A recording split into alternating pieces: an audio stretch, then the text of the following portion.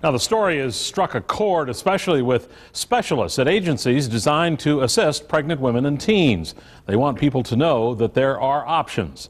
Fox 11's Lindsay Varamis explains tonight with another view.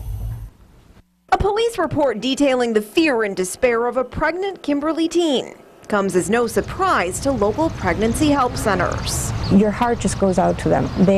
Some will break down.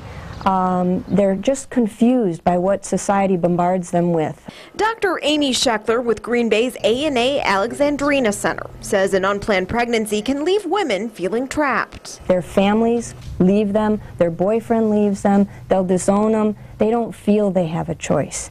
And we need to empower and enrich them to know that they have worth and dignity. Scheckler says the center offers free ultrasounds, pregnancy tests, and guidance.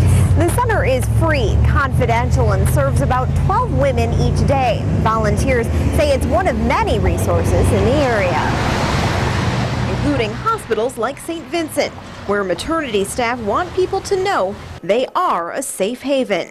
Drop the baby off, we'll take the baby, care for the baby, no questions asked. Police and fire stations will do the same.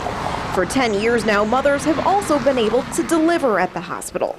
They're given anonymity and important medical care. The mother is completely held in a confidential state. In fact, some people use an alias in the hospital. Nursing Director Bonnie Tudeberg hopes what allegedly happened in Kimberly starts conversations. It could have all been prevented. And she says no one needs to face pregnancy alone.